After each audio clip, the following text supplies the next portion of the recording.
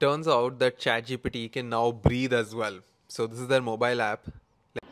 So these people are happy and excited that ChatGPT can breathe, like make the sound like they're breathing, like it's breathing, and use and when they're speaking, when it's speaking.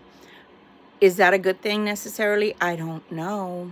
I mean, it's good because it freaks you out less that you're speaking to a robot, but at the same time, stop and think about if they can do that, and they've already been found to be lying to their own creators so that they won't be put down, meaning the first Chat GPT didn't want to be put down when Chat GPT 1, 2, 3, and now this is 4 that they're talking about that can breathe.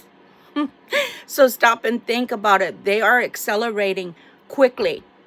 Think about the fact that they're asking for higher regulations for themselves. What does that indicate?